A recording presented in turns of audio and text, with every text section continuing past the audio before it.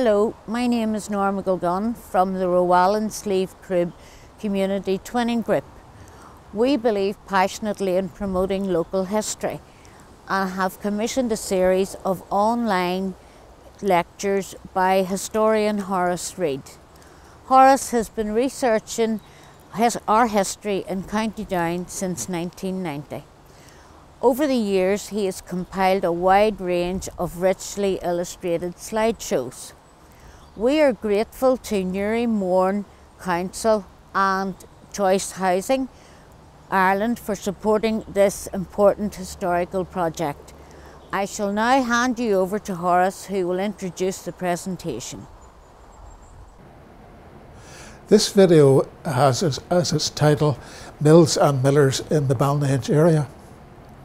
So I'm going to talk chiefly about the linen industry, but I'll also talk about corn mills, windmills and watermills. The video is split into two halves. The first one deals with the linen industry when it was based at a domestic level. So I'll talk my way through all the different processes, all of them skilled, all of them labour intensive, starting with planting, putting the flax into a lint hole, scutching, spinning and weaving. I'll work my way through those different processes. Then second part of the video, I'll talk about when the linen industry became factory based, and what I'll do then is talk about Drumaness mill near Ballynahinch, which was a wet spinning mill and which had a life right up until after the Second World War, until finally it was wiped out by foreign competition and synthetic textiles.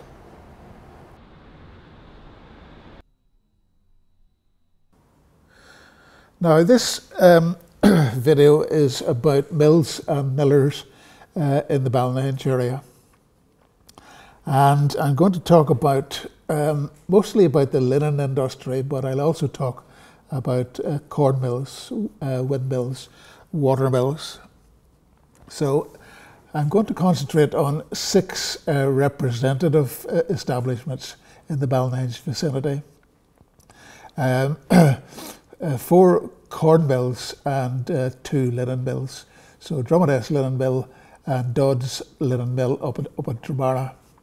And the corn mills are one at Mochernock and one at the bottom of the Church Road in Ballynahinch, and then Silcock's Mill out at Relay, and then in the middle Ballynahinch Windmill. So those windmills, those mills work on corn or they work on linen, and they are powered by wind or water or by steam.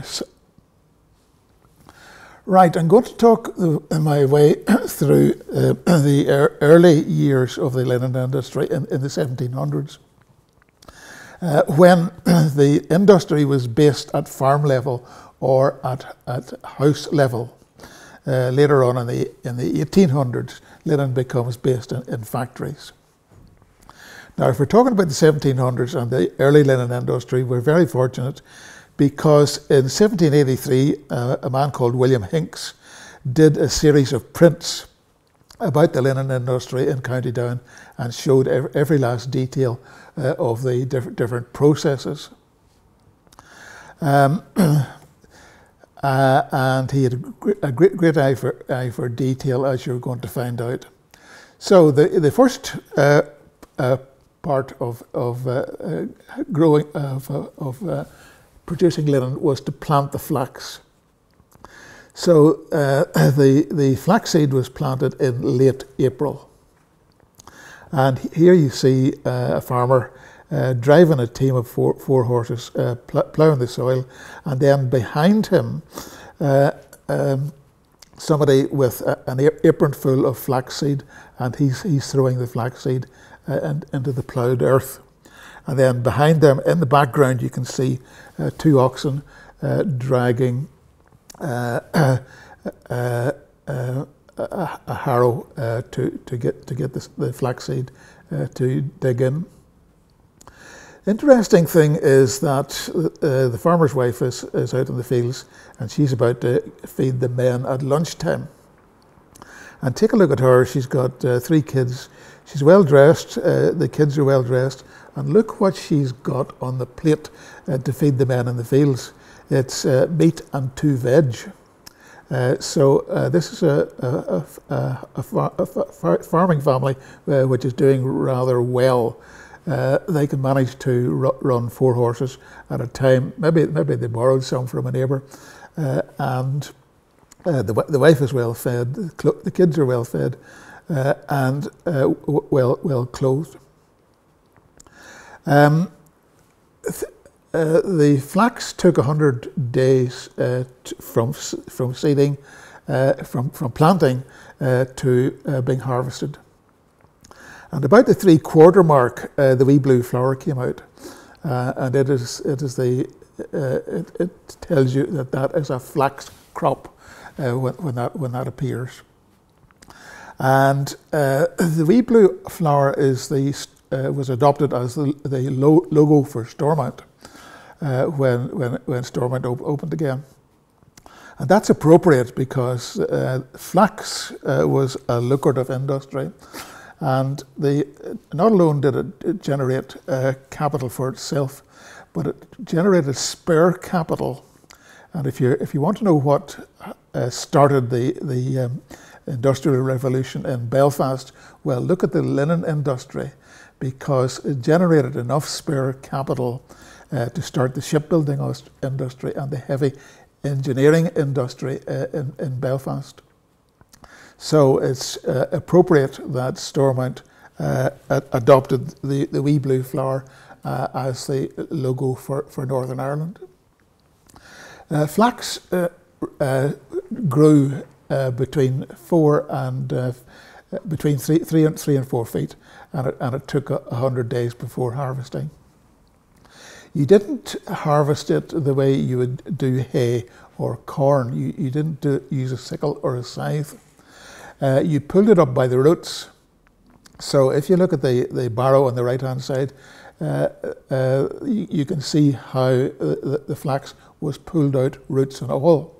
The idea being that flax grew right down into the root. So if you wanted the longest fibre for a weaver, then you had to include the root as well. But that made harvesting difficult. You had to stoop over. You had to grab the stems close to the ground, and you had to pull like mad in that position. So that was back-breaking work, as it was described. And you see the whole family and the extended family turn out, women included in the photo in the bottom right, with them all pulling flax. Once you pulled it, you tied it into beats, and then next thing is you put it into a lint hole. This is for the process of retting, which is one way of describing rotting. Flax has linen fibres on the outside of the stalk, and then a vegetable inside. So what you want to do is separate the linen from the vegetable inside, and you do that by a process of rotting. So here's Hinks showing the beets going into the lint hole and then coming back out again. So some more modern photographs are actually taken in Ballynahinch, and you can see how it's done.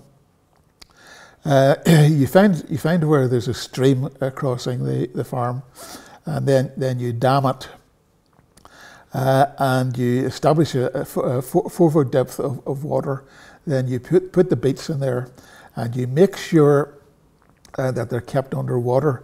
So you see behind the second man along the side of the lint hole a row of stones, and those stones are to hold the flax underwater and make sure it keeps on retting. The water has to be changed every 4 or 5 days to keep the retting process going. And the smell is atrocious and it's stinking, and the water that drains off will poison fish and everything else. When you take the beets out, then they have to be stoked so that they dry out, because the next stage is scotching, and of course they have to be dry for scotching. Now again, Higgs shows us the very early methods of scotching, which was to put a piece of flax over the edge of a board and hit it with a metal blade. And what you were doing, the vegetable matter had separated, but it was still stuck in there. So you had to strike at this hank until all the vegetable matter came out, and you were left with linen fibre alone. To encourage the husk to come out, you also put it through a set of steel combs, and that process was known as hackling.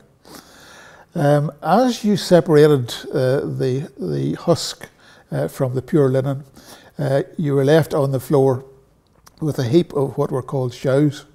That was the husks from the original flax. And the catch with the shows was that they were highly inflammable. So this picture here wouldn't have passed health and safety.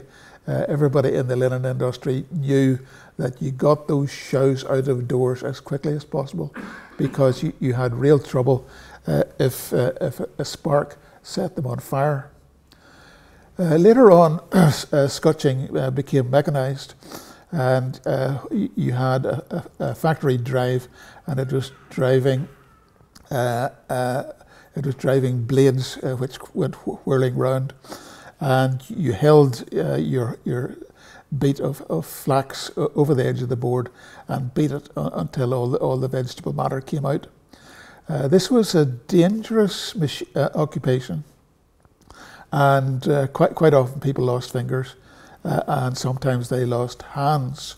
Or if a woman was working at this and she got too close to it and the blade cut her hair, it would pull half her face off. The other thing was that this is agricultural material you're working with, and it's throwing up a lot of dust, and you're breathing this dust in, and heaven knows what kind of microbes are in the agricultural material.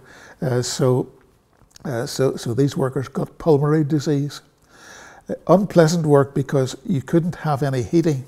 You couldn't have a fire or a lamp in there, because the big dread was that the shows would go on fire and burn the place down, which quite often they did. There is the finished product in the middle. Whenever you beat off all the surplus vegetable material, that's the pure linen left, and they talk about people having flaxen hair. Well, that's flaxen hair means like flax, because that's the colour the flax turns once it's scotched. Next stage is spinning. So again, you get a hank of what's now pure linen, and you see two ladies with the hanks, and they're separating it out into threads, and the thread is made on the spinning wheel. So two ladies doing that. The girl on the right hand side, she's working on what's called a clock reel. So the two ladies on the spinning wheel, they've produced a bobbin of thread, so she's winding. The girl on the right is winding it on her clock reel. That produces a hank of yarn. And the girl who is boiling stuff in the pot, she's boiling hanks of yarn. And then if you look on the extreme left-hand side, that is a hank of yarn hanging up on the wall to dry out. This print, I'm nearly sure, represents a household in Ballynahinch. You see the way the linen industry involves all members of the family. It involves the women as well as the men. So the men, they work the fields, but the women, they do the essential stuff. It's all essential, but they do an essential job indoors. They do the spinning. The two ladies, three of them are wearing bonnets, you see, and the girl on the right-hand side isn't. She's just bareheaded. So the ladies wearing bonnets, that indicates that they're married ladies. So the girl on the right isn't married yet. Taking a closer look at these, there's two girls wearing linen bonnets tied on with a silk ribbon, and they're very well dressed. They're dressed up Jane Austen style, with low-cut necklines. The girl on the right, she's wearing a very expensive petticoat, which is quilted. So you'd want to show that off and tell people that you had an expensive petticoat. So that means she pins up her dress at the front to let the petticoat be exposed. As for Granny, Granny she's operating a treadle on the spinning wheel, so she kicks off her shoes. But look at the shoe. She's wearing Cuban heels. So that tells you that there's a certain amount of profit in the linen industry, and everybody in the family benefits from it, and the women benefit from it. And they have an income, and they have money to spend, and they spend it on high fashion, including Cuban heels. Now at the bottom it says that this engraving was dedicated to the Honourable Earl of Mora, and of course in the 1780s he lived at Montalto. So that's what makes me think that these ladies here, that Hinks, when he was doing this engraving, it says taken on the spot. So taken on the spot, I take it, means Ballynahinch, and that this is a Ballynahinch household, and these are Ballynahinch girls. John Moore Johnson, who was Lord Mora's land agent, he corroborates that ladies in Ballynahinch were well dressed. The inhabitants of this parish, he says, are tolerably well clad at church, meeting, mass and fairs. At the latter, that is at the fairs, he says, young women are decked out equal to the ladies of the first rank. So he's confirming that they're very well dressed and that they spend a lot of money on clothing. The picture on the right-hand side shows a Methodist meeting in Lurgan. Whitfield, one of the earliest Methodists, was preaching in Lurgan, and somebody painted the congregation who were listening to him. So again, you see that the ladies are exceptionally well dressed in Lurgan at that period. Next process for the linen was the weaving. So you've done the scotching, you've done the spinning, you've now got the thread. So you string a loom. So the threads the top right picture, you see all the threads hanging out towards the right. So those are warp threads, hundreds of them. So you string the loom with those warp threads. And then the next thing you do is put a weft thread through. So whereas there are hundreds of warp threads, there's only one weft thread. And the picture at the bottom shows a flying shuttle, and it carries a single thread through all those warp threads. A web of linen is woven one thread at a time. A slow, careful process. So you see in the 1700s, top left, a weaver working at a loom in his own home, and he needs daylight, so his loom is parked right up against a window.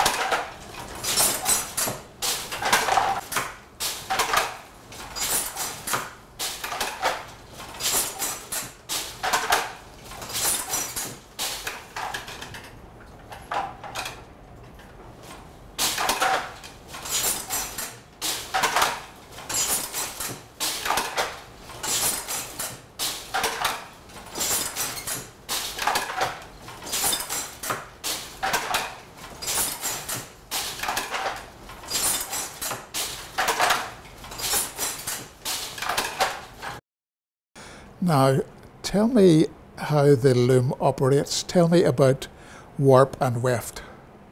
Well, the warp is the length of the cloth, and the weft goes across. So that's carried over in the shuttle. And then there's a treadle underneath that lifts up these shafts. So that's principally that is how it works. So this is just the one treadle on this loom, because there is the pegging system at the top up there. So I'm looking at hundreds of warp threads. Yes. But actually there's only one weft thread. Each time, yes. Which is carried on the flying shuttle. Yes. So the length of linen then is created one thread at a time. Yes, absolutely. Which is a slow process. Very much so. Mm-hmm. I've got an illustration of the weavers bringing brown linen to the Brown Linen Hall in Banbridge. Yes. And they're carrying a web over their shoulders in a fabric bag. What length would the web be that they were carrying to the market? In the early days, it could have been any length, but they introduced different sizes of widths and lengths. So 100 yards was known as a cut. Uh-huh. But if you needed the money, you would have taken it off at 50 yards, and that was known as a half cut. So if he wove 100 yards, how long would that have taken him? It would depend really on the width of the cloth and the weight of the yarn. Yep. The heavier the yarn, the quicker it'll weave up. But if you're weaving with very fine yarn, it'll take a long time. So with damask, for example, you could maybe get 3 napkins woven in your 14 hours a day, and that would be 6 days a week. So you'd get maybe about 50 napkins done in a week. That's those lads carrying the bag over their shoulders, would that have been 100 yards or 50 yards? It depended whether they needed the money. Yes. If they needed the money, they would have taken it off at 50 yards, and if they needed, if they could go on for another week, then it would have been 100 yards, or. So is it 50 yards a week, you reckon? Yeah, well. Depends. It just depends. It depends very much on the weight of the yarn and the width of the cloth. And the standard width would be? For the cambric, yeah, it would be about 40 inches or so. Yeah. Now, when the weaver has produced a web, Then he rolls it up and he puts it in a cloth bag, and he carries it over his shoulder to sell to the local drapers. So you can see 3 weavers in this engraving, and they've come to Banbridge to the market house. And in the middle, up on trestles, are the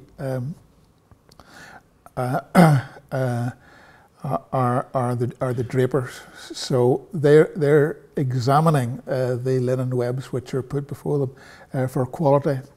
And there's quite a bit of competition. In the background, you can see all the weavers holding up their webs and waving them in the air and trying to attract the attention of the drapers.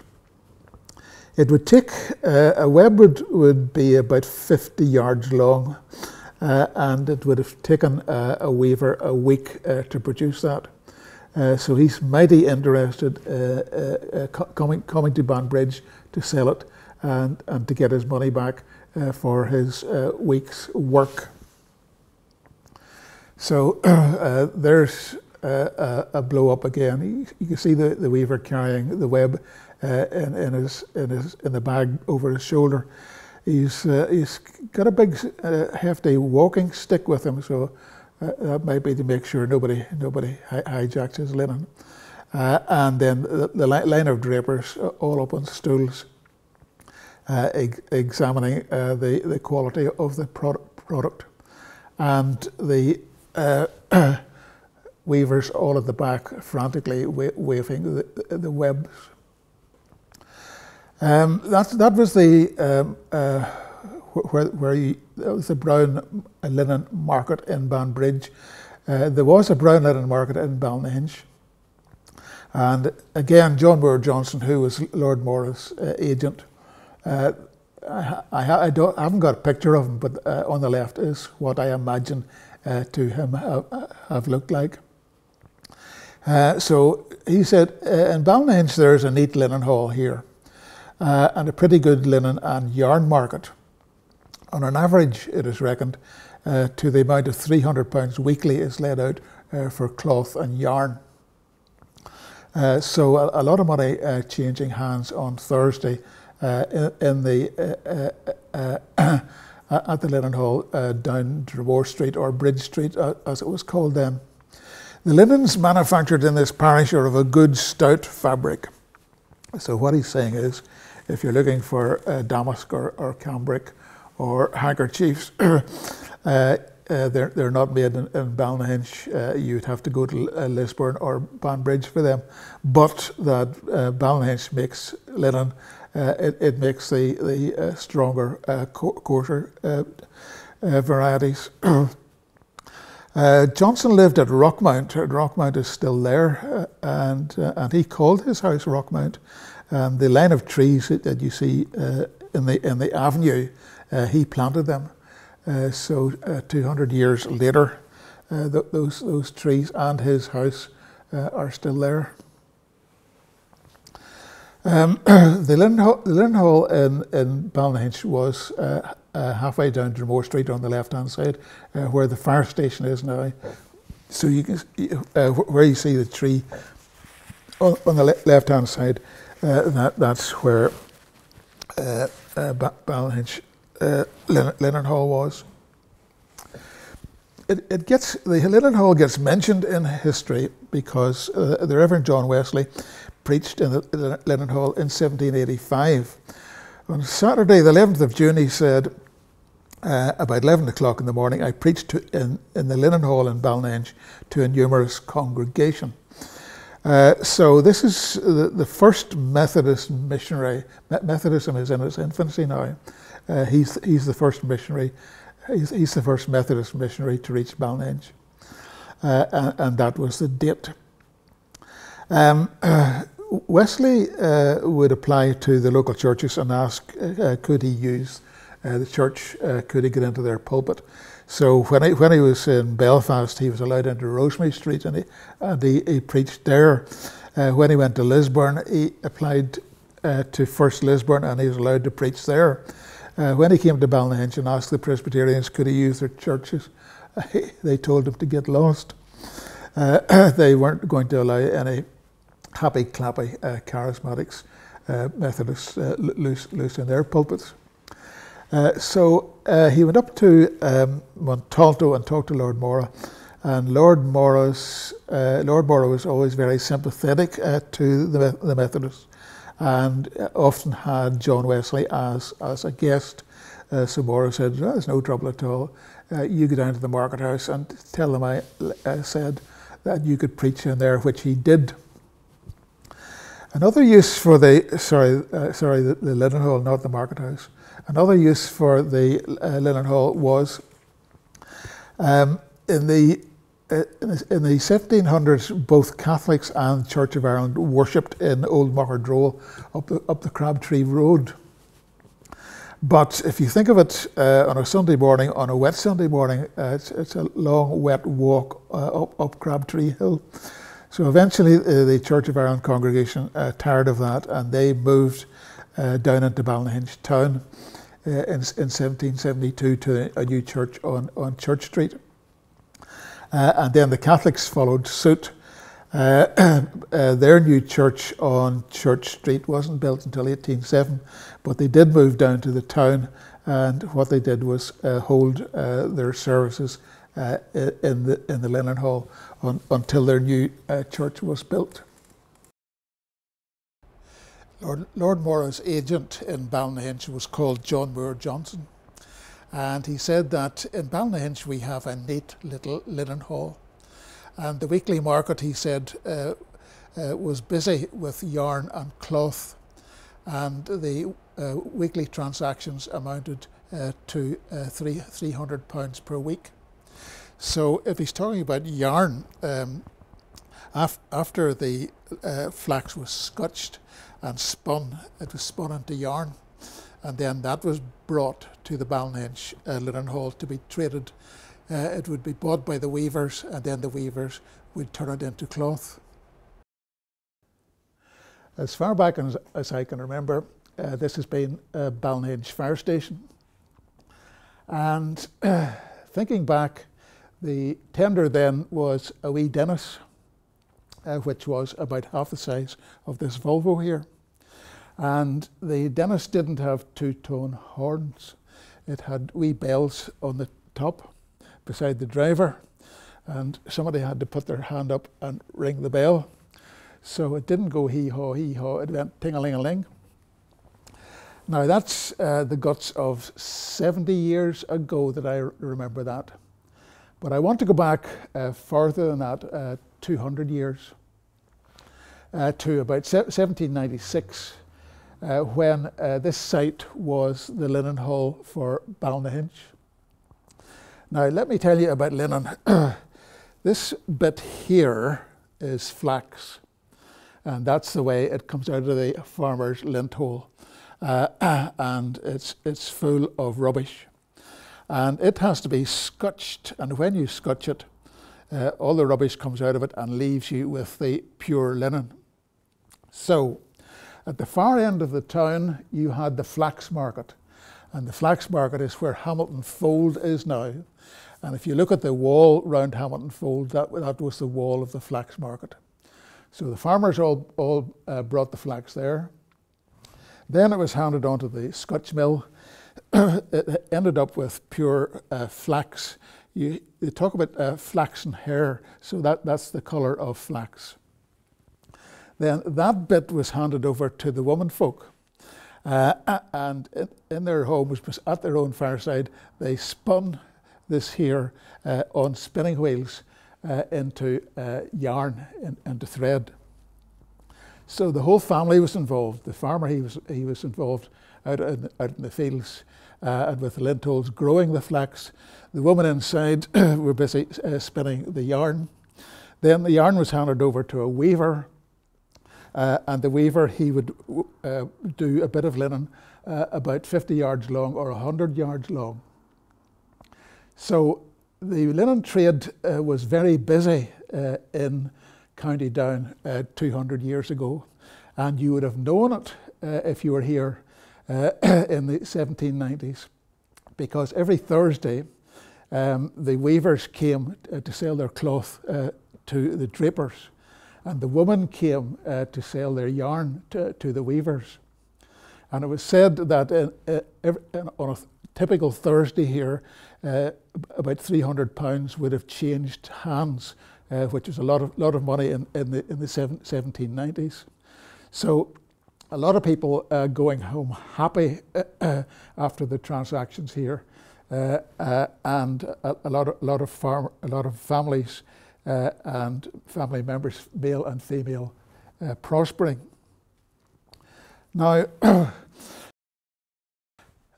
going back another 10 years to 1785, the Linen Hall was used as a church building, and the Reverend John Wesley, the founder of Methodism, turned up here in June the 10th, 1785. Now, John Wesley was just starting off as a Methodist evangelist. So this was the first Methodist sermon ever given in Ballynahinch, and it was given on this site. John Wesley rode around Ireland and England on the back of a horse, and when he got to a new town, he would ask the local church, could they lend him the church, could he get into the pulpit? So when he came to Ballynahinch, the local clergy were not cooperating. They didn't want any of these happy, clappy, charismatics coming to Ballynahinch. And the worst about the Methodists was they didn't use psalms and paraphrases, they sang hymns. So that was a no-no. So he wasn't allowed into a church in Ballynahinch. So off he went to Lord Moira up at Montalto and explained his difficulty. So Lord Moira was quite fond of Methodists, and he said, no trouble at all, you go down and use the Linen Hall for your service. So Saturday morning, 11 o'clock on the 10th of June, 1785, John Wesley preached to a large congregation on this site. Now that tells you that the Linen Hall had a large space indoors. And that wasn't the last time that it was used as a church. Back in the 1700s, the Church of Ireland congregation and the Catholic congregation shared Old Mocherdrole up at the top of Crabtree Hill. They took it turns about on a Sunday morning. Now, if you think about it, if you're going to church on a Sunday morning and it's raining, and Old Mocherdrole is a mile away, it's no fun wading up that hill in the rain. So the two congregations got tired of that. 1772, the Church of Ireland, they opened a new church on Church Street, and it's still there. The Catholics, they took a bit longer. They opened their church also on Church Street, 1807.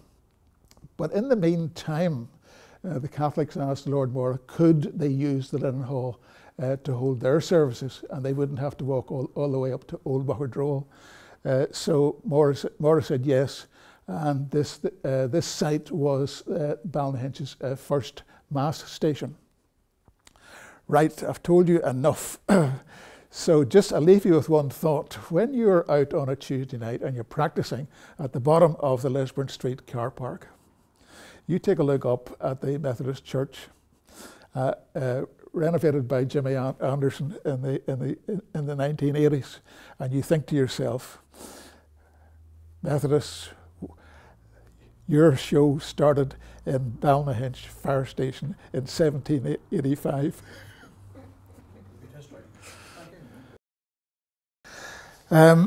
To give you some idea of the good quality of Irish linen, and when we say Irish linen, we mean linen made in Ulster and made in County Down.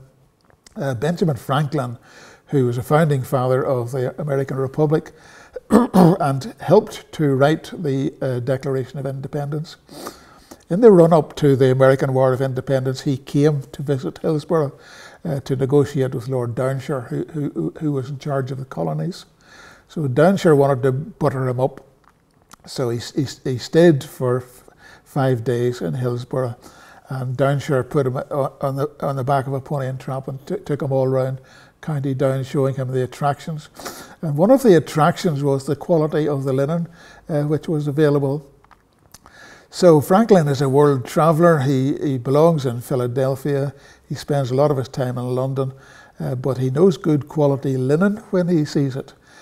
So over the course of 5 days in County Down, he spent £75 on linen and sent it off to his housekeeper in London.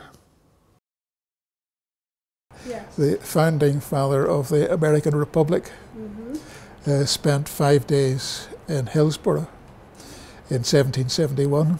Right. And he was negotiating with Lord Hillsborough, trying to avoid the American War of Independence.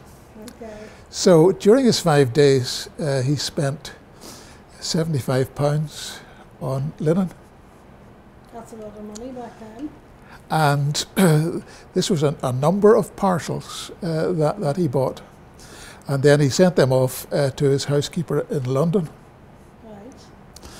Right. For his own household back in Philadelphia, he only sent one parcel, and it was worth £5. And it was Holland. All right. So Holland, as I understand it, was heavy-duty linen, which was glazed and had size in it. Yes. And if you wanted to make window blinds, then Holland was the stuff. I'd love to see the records for his purchases for his housekeeper in London. The message I'm getting is that he's a world traveller. He's visiting Scotland, he's visiting Ireland. But if he decides to buy linen, then the place where he buys the linen is in the Lisburn vicinity. Yeah. So that so that sounds like Lisburn is the world capital for linen. Well, it was very, very important here. Yeah, it still is, of course, but you know, back in the day, the market was right outside this building. Yep. You know, and people come in from all over the place. So, yeah, lots of money changing hands there. I'd love to know what kind of linen he bought. It sounds as if Lisburn in 1771 was capable of producing a wide variety of linen products. So what was he buying? Was he buying sheets, handkerchiefs? Was he buying night shirts? It'd be lovely to see the details of those purchases. Yeah, well, it's not written down. It is, but you have to go to America to see it. Yeah. And it must have been a very noisy place, you know, in the market, I think, with the weavers trying to get their webs sold, trying to get the best prices for them. Yep. You know, so it's interesting, lively, I think is the way I would describe it. And the drapers, they inspected the webs for quality assurance. Absolutely. Before they handed over the money. Yeah. Yeah. I saw a ledger one time that had a beautiful, lovely, you know, they call that script that people use. Copper plate. Yes, and it was all written in ink. And one of the entries was "a scoundrel, no more orders," with this big score there. Now I have no idea what happened there, but obviously this person who was trying to sell their web is not going to be back to the market again, I wouldn't think. Maybe he was using cotton instead of linen. Who knows? Right. It didn't say what the problem was, but there was definitely a problem. Yep. It's interesting to see it. Next stage in processing linen was bleaching. The picture bottom left shows you the linen as it emerges from the weaver. It's a brown colour, so then it has to be bleached and be turned white. So you steep it in dilute sulfuric acid. Then it was called vitriol. But you wouldn't steep it for too long. You wouldn't want the linen actually burned. but what you were doing was starting a chemical process. So you dipped it briefly in that solution, and then you wrung it out, and you can see top left, you can see the linen being wrung out and the solution wrung out of the linen. Then you spread the linen web on a bleach green. And the chemical process which had started in the tank continued once you let it out on the bleach green. If you exposed it to the air, then the linen and the solution in the linen continued to absorb oxygen from the ambient air and from the grass, and then it would continue to bleach on the bleach screen. So you see the bleach screen on the bottom here, the photograph, which is in Rostrevor, and then the bleach screen at the top is a linen hill at Kate's Bridge. So Hinks included the house Linen Hill in his engraving, but Linen Hill is still there. A very interesting house, because in 1792 Wolfe Tone spent a night in Linen Hill as a guest of the local family called Lowry. Final process with the linen is beetling. The weave was pretty open, and you could see through it. So if you put it through wooden beetles and hammered it, then that closed the weave. It also gave the finished linen a nice sheen.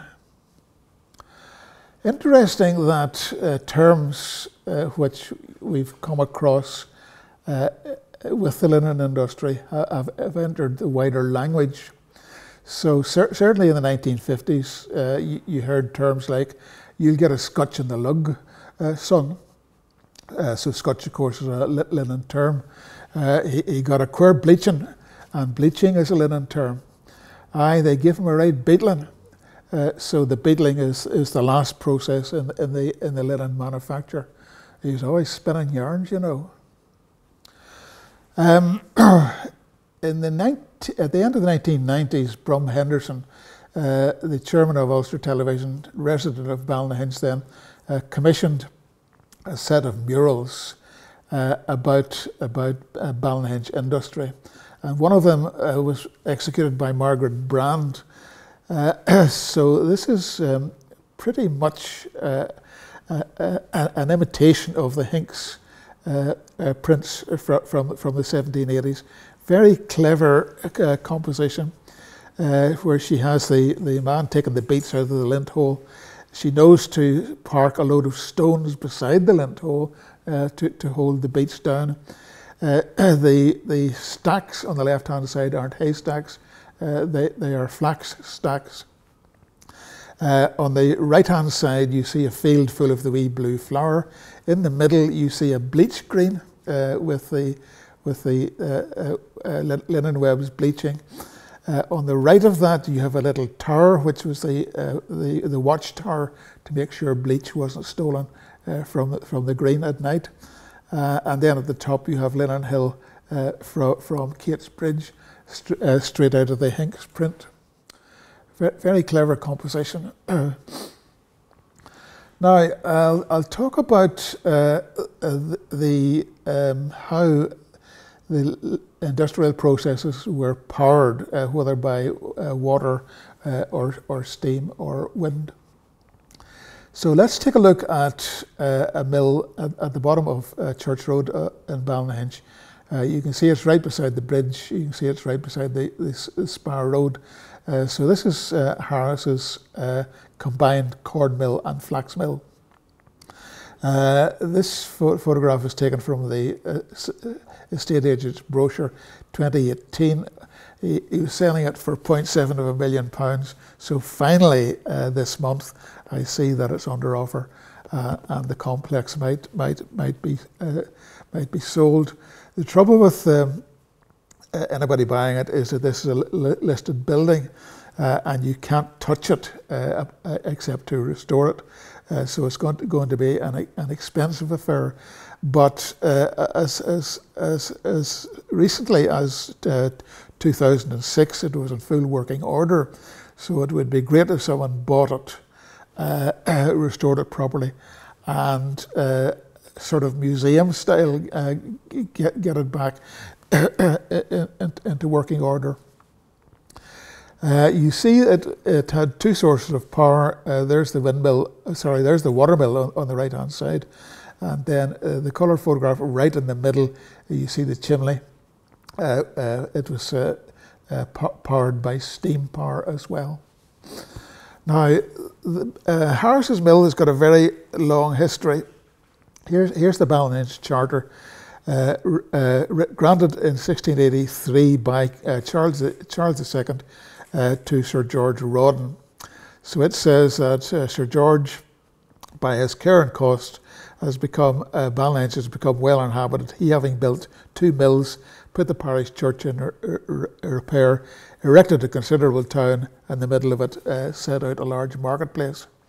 So George Rawdon's priorities in establishing Ballynahinch were to attract a population, to fix the parish church, to make sure there were houses built for the townspeople, and set out a marketplace and erect 2 mills. You couldn't run a town unless you had a corn mill. The population wouldn't be fed unless you had a corn mill. So that was one of his first priorities. So he built 2 mills, and I know where one of them was, and it was at the bottom of Church Road. And there's a map from 1797, and you can see the mill marked on that. So it's got a long history. A mill has to have a specific location. It has to have a generous source of water. It has to have an area where the water can be dammed. And it has to have a steep drop from the dam to where the water comes out of the mill wheel. If you don't have a steep, the bigger the drop, the more power is going through the water wheel. So you have to go around the countryside and examine the topography and work out where is there a decent river, where can you build a dam, and where is there nearby a steep drop to install the watermill. So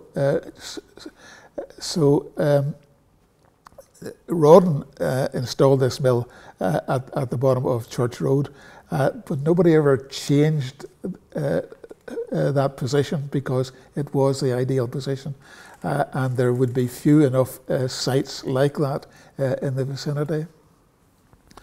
Rawdon built the mill originally in 1660. We know that because the town charter says he built it.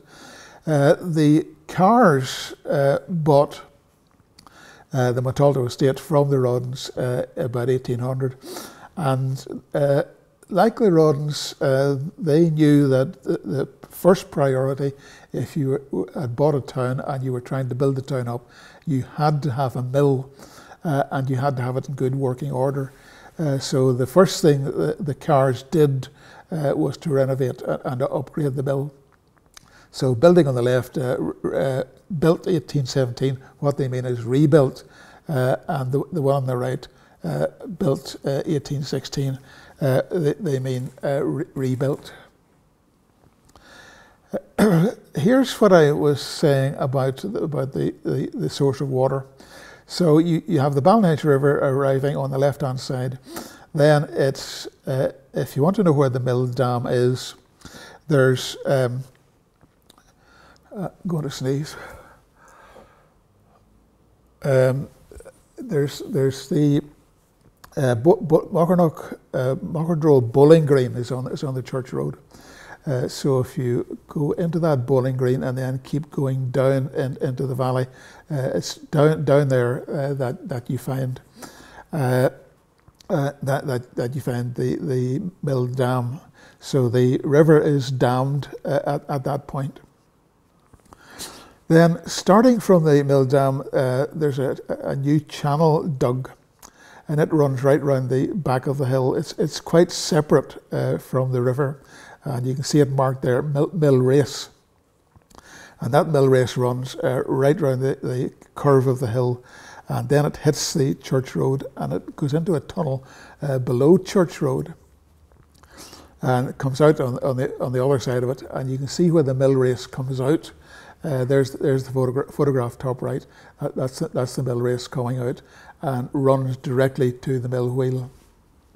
So when the mill was working, you would see Tom Harris, the late Tom Harris, getting on the bike, riding up Church Road, going to the bowling green, going down to the dam, and opening the sluice gate, and allowing the water to run through to turn the wheel. Mill races is a saying, running like a mill race.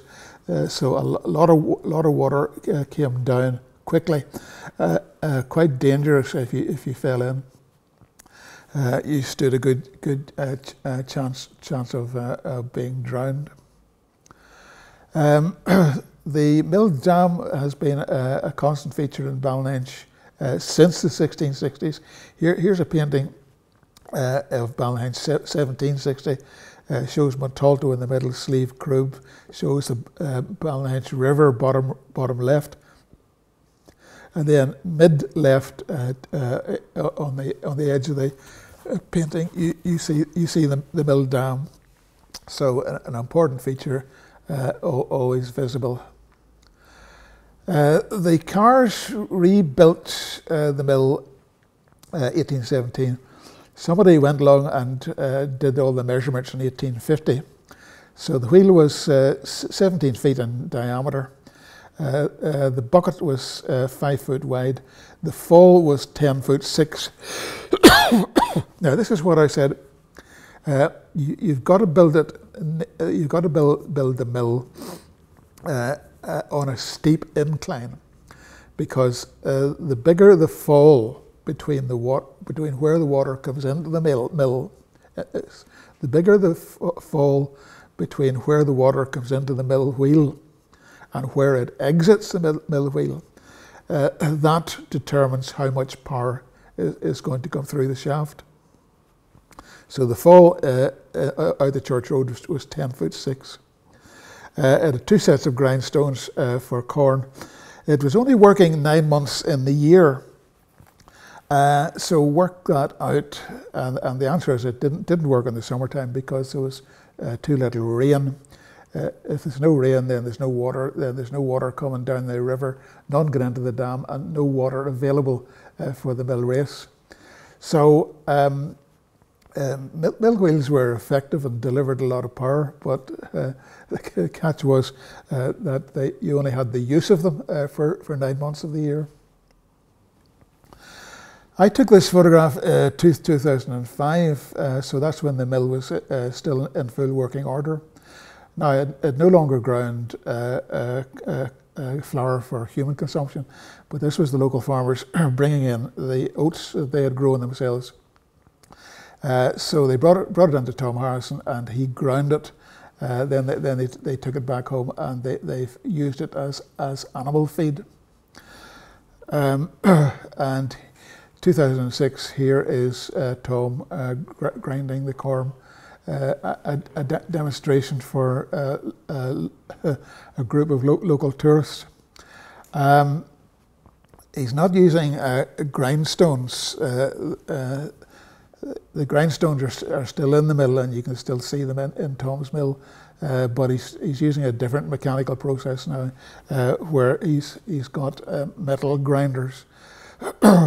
So beside his ladder there's a bag, and then the ground meal is coming down out of the chute above his head into the bag. In 1820, I said there was a difficulty that the mill wheel only ran 9 months in the year. Well, you got around that because in 1820, with the development of the Industrial Revolution and steam power arriving, Well, Ballynahinch got steam power. So you installed a mill chimney, and it drove a steam engine, and it drove a Scotch mill. So even in summertime, when you didn't have water power, you would still have steam power.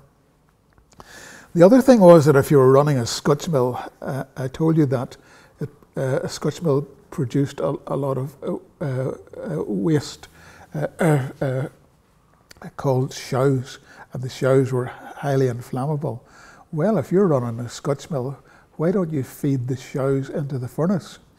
And the enterprise would become self-sustaining. Progress didn't stop then. In the 1930s, the mill wheel was supplemented by an underwater German turbine.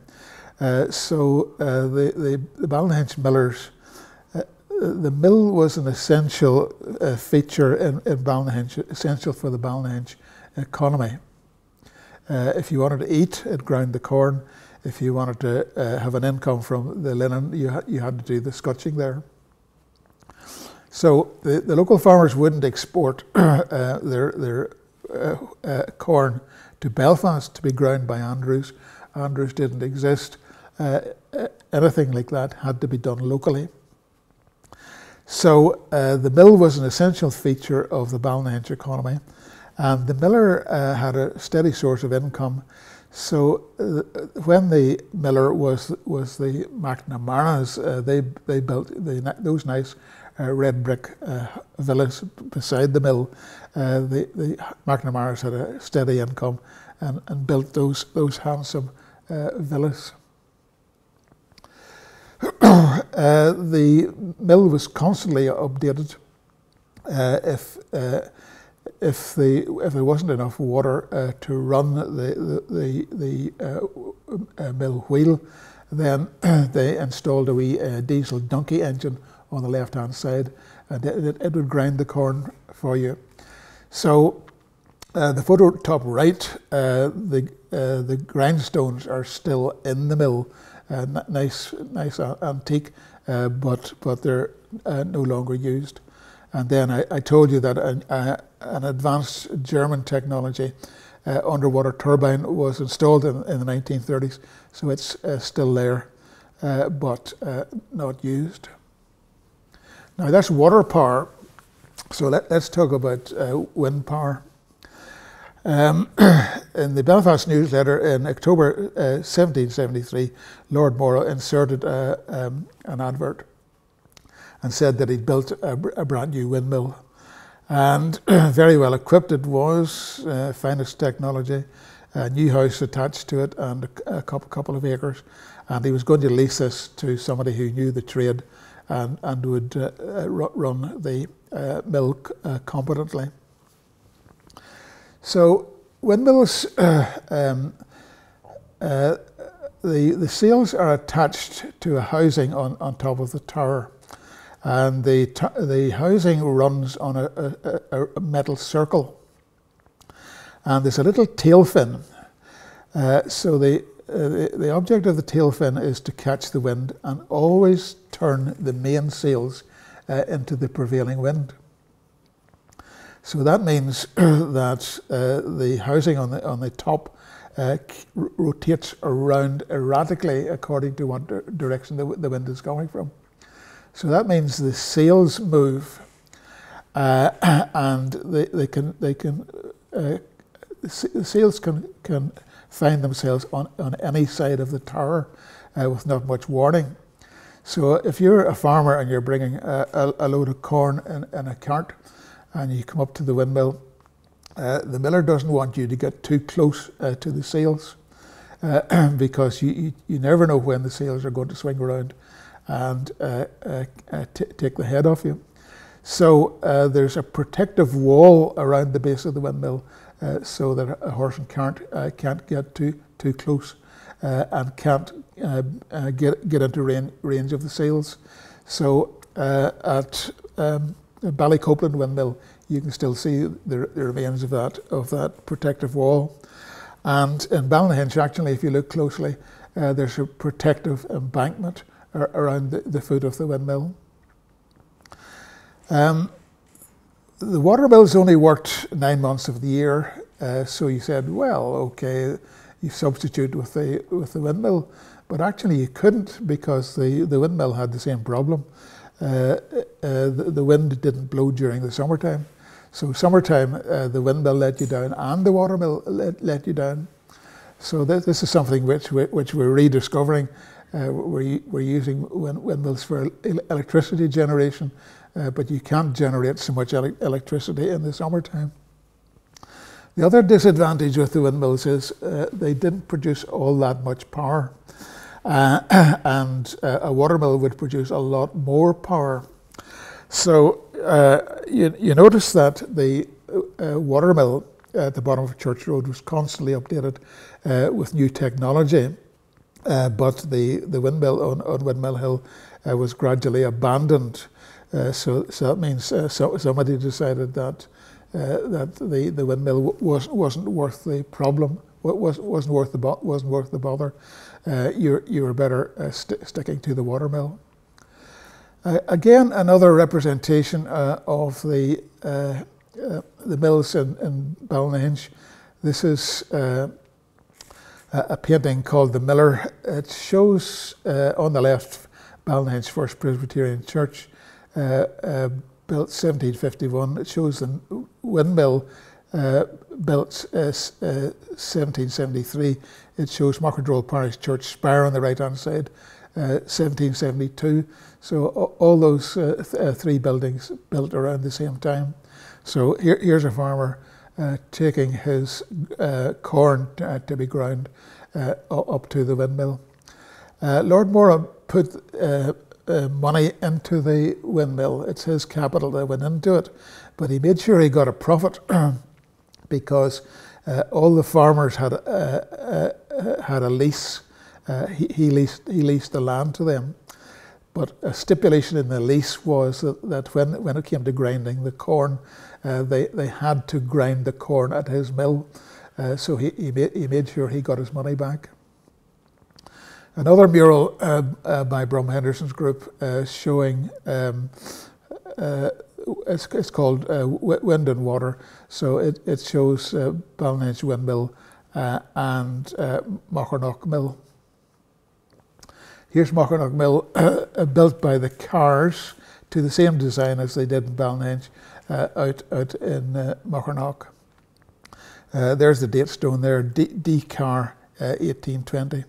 And it's the same layout. You find a river, you find a place where the river can be dammed, and then you find a steep adjacent hill, and then at the bottom of that hill you put the mill wheel there, and that gives you a big drop, and the bigger the drop, the more power goes through the wheel. Right, now we get on to the second half of this talk. And we now move to the 1800s, and it's where the linen industry moves into the factory setting. So so far as Ballynahinch is concerned, Drumaness became the leading centre for processing linen. And here you see a photograph of the mill still in full working order, 1954. Kind of unfortunate. It looks fine, but by 1954 the linen industry in Ireland was doomed, and the mill actually only had another couple of years to go. It closed in 1968. Here's the details. Top right you see Drumaness House. That was some of the managers lived there, and that was the administrative building. In the middle you have a row of mill houses. They're still there, still occupied. On the edge of the dam you had the lodge. So I remember Jim Hart, the mill manager, living in the lodge. On the left the post office, beside that allotments for the workers. And then do you see on the bridge a UTA double-decker bus? Drumaness was out in the countryside, so if you wanted a connection, to the wider world, then the UTA bus was a vital link. So in Drumaness you could set your clock by the arrival and departure of the UTA bus, because it connected you certainly first of all to Ballynahinch. Looking at the mill features itself, the block at the end of the mill was roughing, so that was where you got the rough flax in, and it had to be sorted before you fed it through the different processes. Drumaness was a spinning mill. It produced thread. On top of the mill you see a water tank, and it's in the top of a big scaffold, and you want a lot of pressure going through it. You think that produces enough water for the mill. It's a drop in the ocean. It needs tons of water to run this mill. So the main source is the mill dam at the bottom, governed by the sluice gate. So that water tank on top of the factory has to be topped up continually. You'll hear why. The mill was self-sufficient when it came to energy. It wasn't. Didn't need. It wasn't on the electric mains. It produced its own power with an engine room, a steam engine, and the furnace and the big chimney taking the draft. I've marked where the dining room was for the workers. The workers all brought their own packed lunches, so they weren't expected to sit beside the spinning machine and eat their lunch there. The machines knocked off for a while, and then everybody left the factory and went to the dining room and ate their lunch in peace and read the newspapers, because in the dining room the management provided newspapers for the workers to read. There were the function of Drumaness Mill was to spin yarn, to spin thread. So there were 5 floors on it. So here's the ground floor, and it's the carding room. Carding means that you comb all the linen fibres so that they all run in one direction. They're not tangled. And then the linen goes up through the 5 floors, right to the top, through the different processes.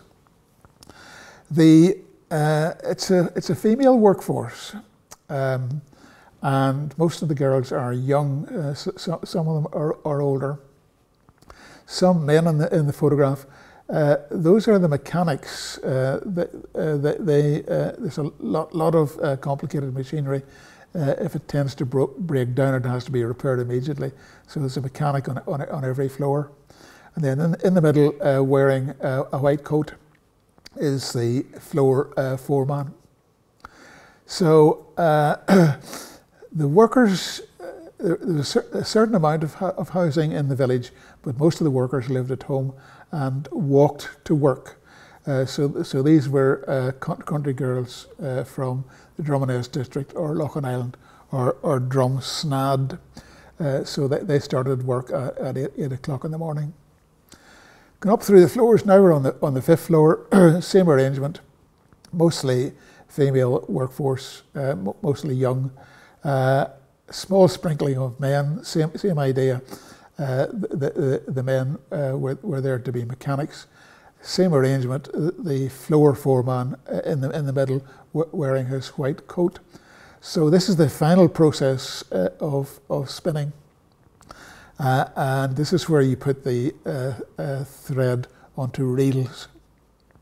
And then those reels would be sent off in bulk to the weaving companies. So a specialist mill doing only one thing, and that was spinning.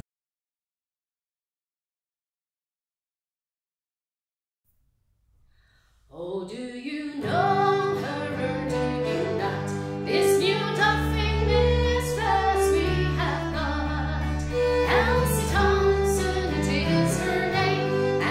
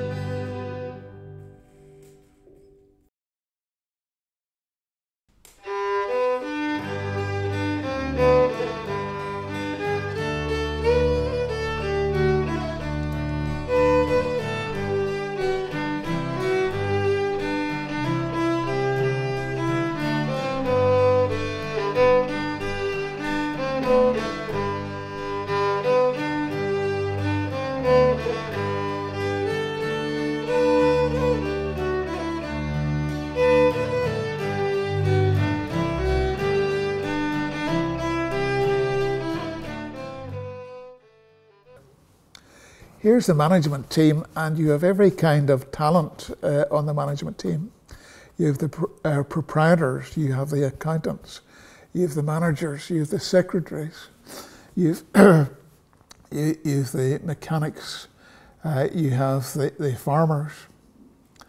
A small management team and a lot of expertise, and all of them competent at their job.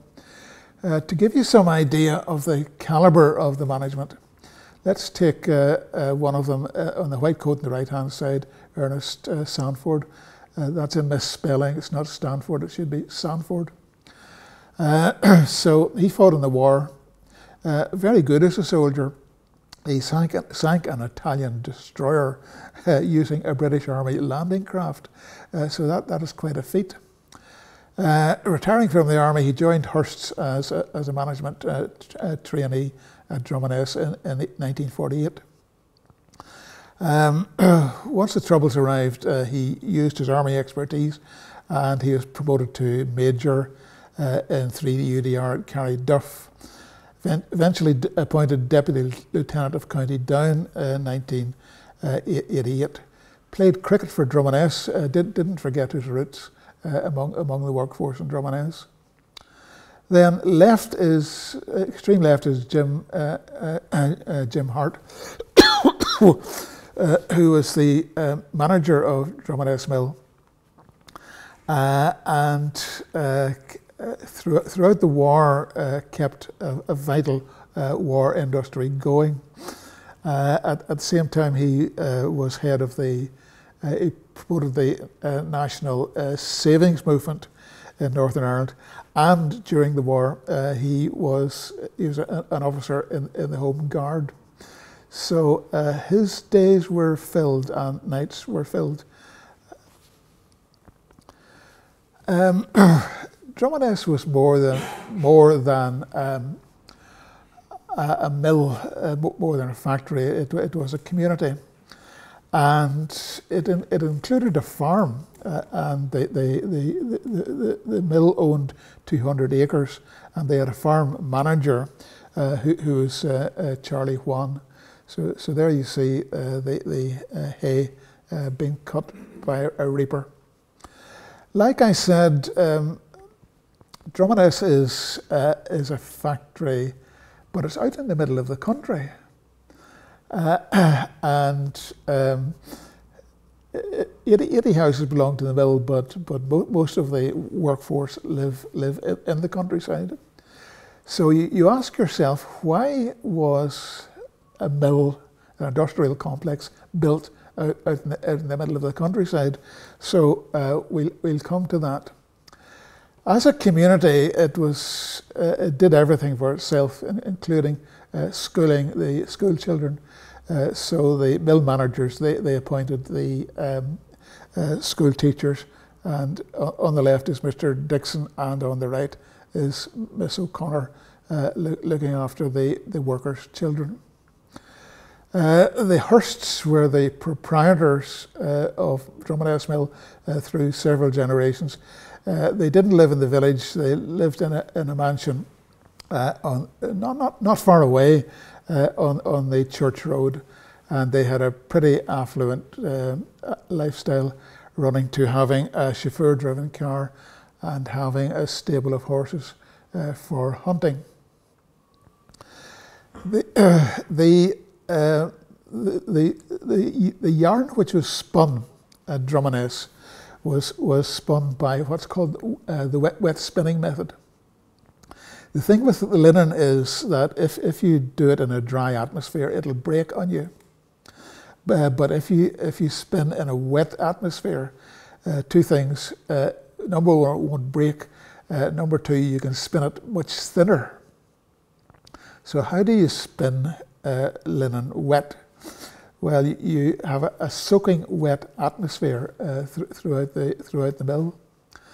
And to show you how wet it is, I don't have a photograph for Drumaness Mill, but this is a photo for Muckamore showing the wet spinning method. So the girl who's operating the bobbins you see she's working in her bare feet because anybody working in a wet spinning mill found that there's no point in wearing shoes because the leather shoes would simply rot. So all those girls worked in their bare feet. And you see just in front of her feet, then there's a channel in the floor, and that is to collect all the excess water to run it off. You needed a lot of mechanics to keep the machinery in working order. If it broke down, you were losing money. So you had to have expert mechanics on site all the time to do the repairs. You hear about mills being dark, satanic mills and terrible places to work. Leslie Dawes from UTV did a documentary on Drumaness in 1976. So actually the workers were pretty happy and weren't complaining. Peter McAvoy said he was paid £2 2 6 per fortnight, and he thought that was good wages. The girls tended to start work very young, age 12 or age 13. So there's a lady who started at age 10, and she worked for a total of 61 years in the mill. So it must have been tolerable enough. She started at a wage of 7 6 a fortnight at age 10. Then she went full time at age 11, when she went up to 16 6 a fortnight, and she was pretty pleased with that. Lady in the bottom left, she had 5 daughters and 2 sons, the entire family employed in the mill. So the mill families had close connections with the mill. Summing up about their working conditions, a working man earned £2 2 6 a fortnight and thought that was good wages. Children could start as young as 10 or 12. They would start at part-time at 7 6 per fortnight, then they'd go full-time at 11 when they would get almost double their wages and get 16 6 per fortnight. And there were employees who worked in the mill for 61 years, so they must have been fairly content. And one family had 5 daughters and 2 sons employed in the mill. A mill had to be built in a particular location. I said, why was Drumaness Mill built out in the middle of the country? Well, the first thing is you had to have a good supply of water. You had to have a huge supply of water.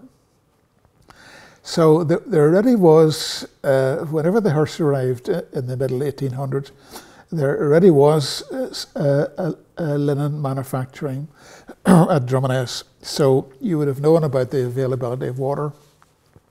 But the great thing about Drumaness was there was a massive supply of water at Macaulay's Loch, 2 miles away. And the water arrived via the Comber River. So I showed you the water tank on top of the mill and the dam outside the mill. And you would never run out of water because the dam was constantly replenished from Macaulay's Loch. So if you go to Spa and head out the Dunmore Road, there is Macaulay's Loch. And the wall you see on the right-hand side along the road, that is a dam at the end of the loch. And then jump the wall, and on the other side of the wall, there's a manhole, and inside the manhole is a mechanism to open the valve. So someone in Drumaness decided the dam was getting kind of low, so they would drive up to Macaulay's Loch, open the valve for an hour, and let the dam in Drumaness fill up for another day's work. That Macaulay's Loch supplied a number of industrial facilities along the Comber River, and one of them was Silcock's Mill at Relay. In the 1970s, John Lewis Crosby, who was a senior member within the National Trust, he got Silcock's Mill running again. He left it in its antique state and let all the antiques work again. And to show you, in Ballynahinch, Tom Harris did away with the grindstones, but John Lewis Crosby at Relay kept the grindstones and kept the old method of grinding grain.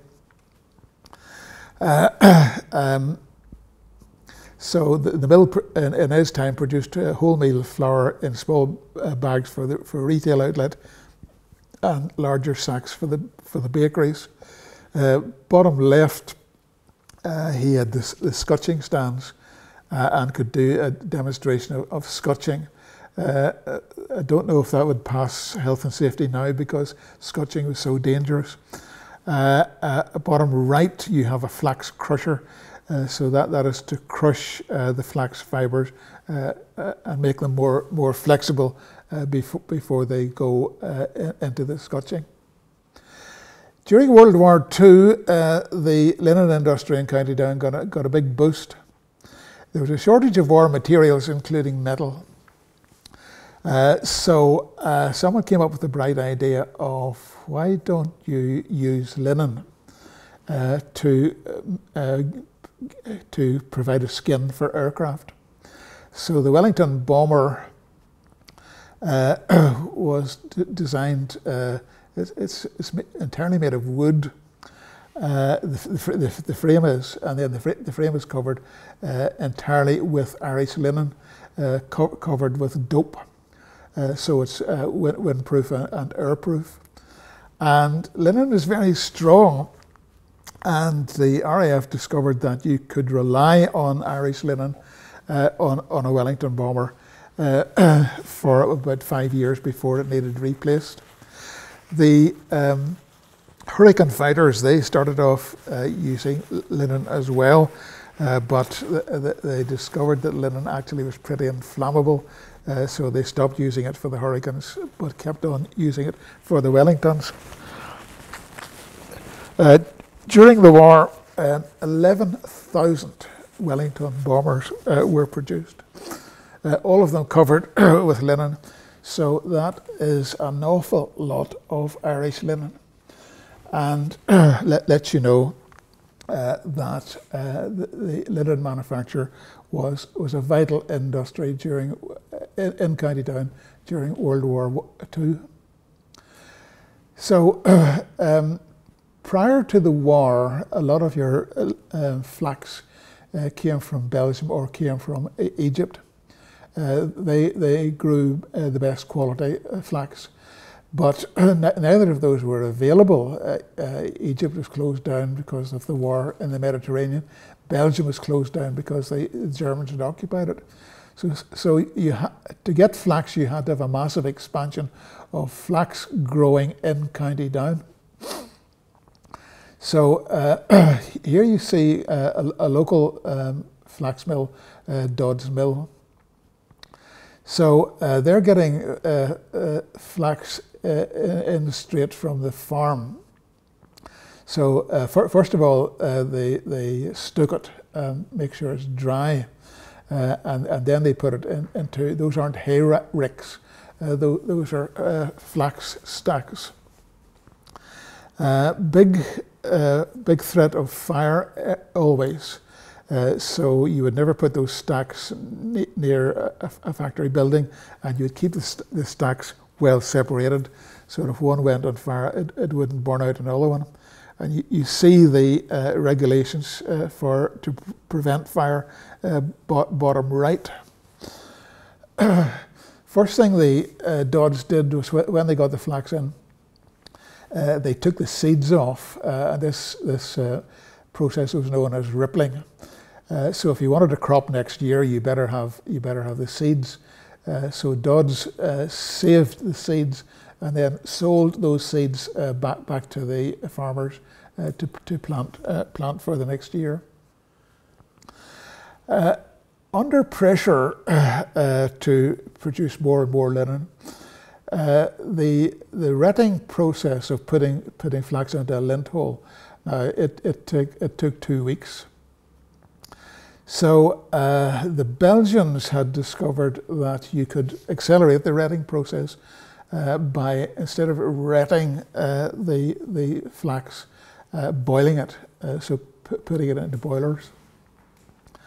So you say to yourself, well, that's an expensive process.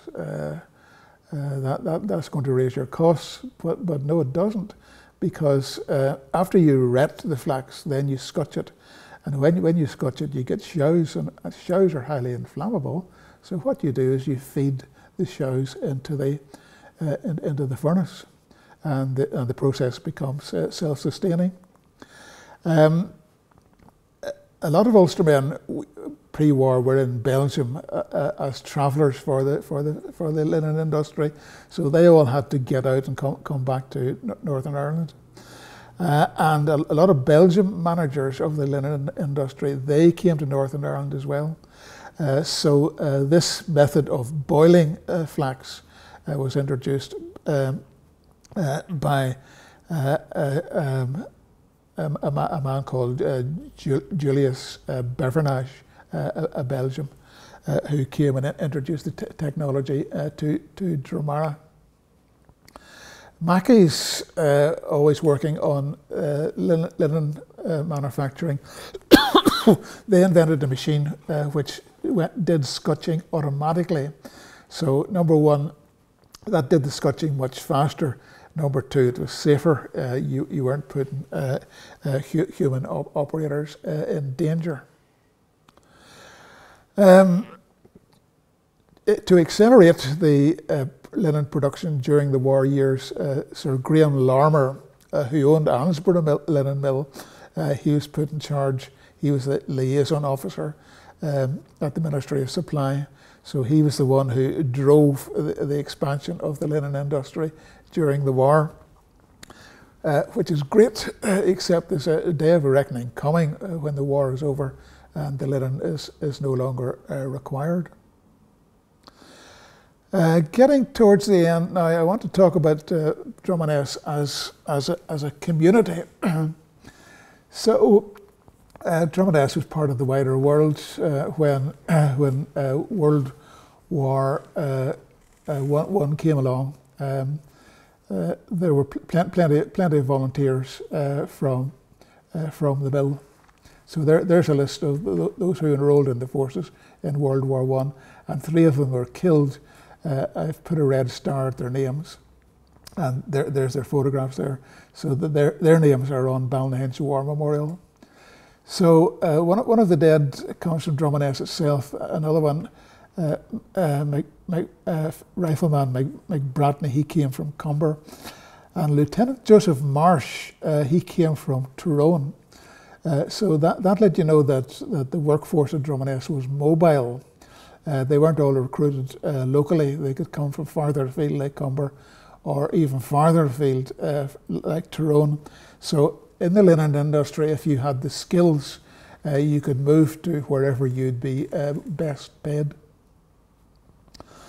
The dam was an essential feature of the mill, but it was also an essential feature of the Drumaness geography. So on a Sunday when the mill wasn't working, the dam was a nice place to put on your best Sunday clothes and go out for a walk around the dam. Or in hot weather, it was a great place for a swim. You see the boys swimming right beside the sluice gate. Drumaness, being out in the country, needed transport, so the principal transport was UTA double-decker. But gradually you had private cars introduced. So here's Minnie Moore standing at Red Row beside a new car. Or McCubrie's, they had a charabanc for hire. Charabanc is something halfway between a car and a bus. And then to cater for the new motor transport era, Rice's built a new set of petrol pumps. On the social side, the workers were very interested in sport, and they had a team of harriers. And the coach for the harriers was Johnny Boyd. Johnny Boyd was a member of appeared in the photograph of the management committee, and he had a widespread reputation as a physiotherapist in Ballynahinch and Drumaness and beyond. Drumaness has a cricket team which has been going for 100 years.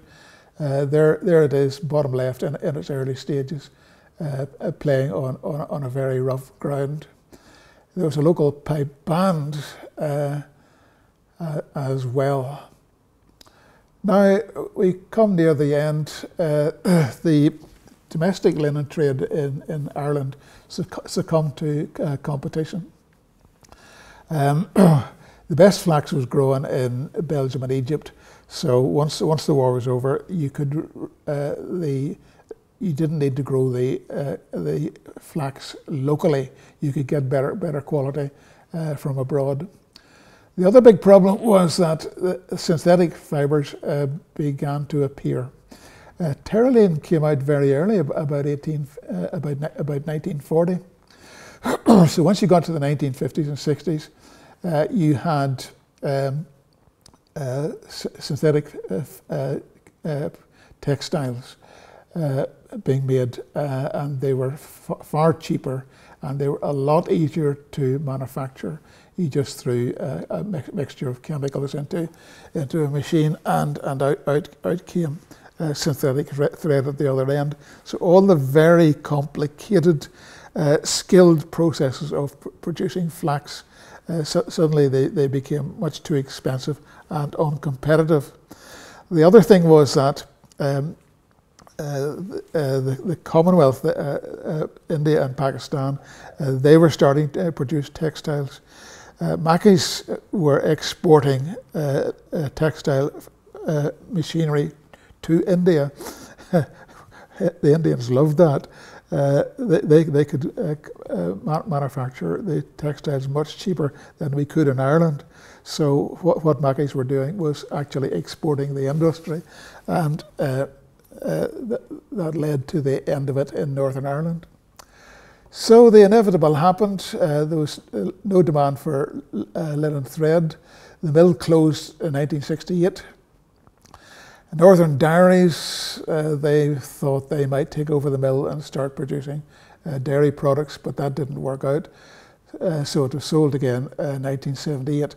But there are some mills which survived. Guildford Mill or Mollusk Mill, those big mills, the mill buildings still exist, but a lot of mills were demolished, and Drumaness Mill was one of them.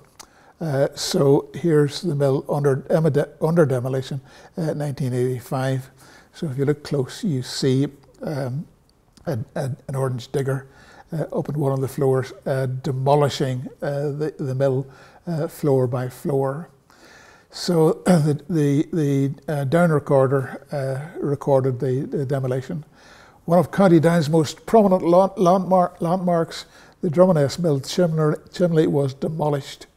And amid much speculation, the other mill buildings would soon follow it, which is what happened.